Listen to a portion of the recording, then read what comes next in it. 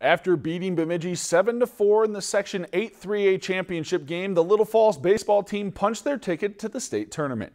For the Flyers, this is their first state appearance since 1999. Our Chelsea Brown has more. It's something else. I mean, it didn't feel real at the moment, but now that it's setting in, it's like we're going to the state tournament. It's childhood dreams coming true. The Flyers baseball team is still letting their state-bound reality sink in. It's been too long. The coach has made it a great program, but we just haven't capitalized the last few years, and we finally did it. It's a great feeling.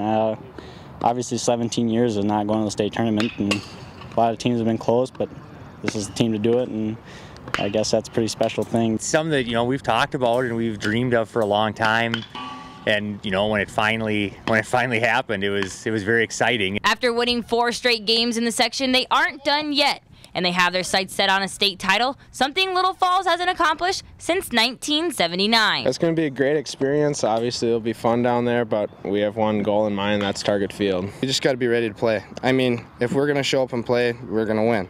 And we got to have a confidence that we're going to win, because if we don't, it's not going to happen. With the long-term bonds of this team and their childhood state tournaments together, they're wanting to take full advantage of this opportunity to compete. It's going to take a lot of focus and just playing our game, simple, small ball. It's going to be a dogfight again, and we know it is going to be, and we know it's going to be a close game. Just got to play our game, capitalize on mistakes if they make them, and hopefully keep ours down to a minimum. It's going to come down to one play here or there. I expect tight games all the way through, and to know that if you play well 3 times, you have a chance to get a trophy at target field at the end. And remind fans that Little Falls is a baseball town.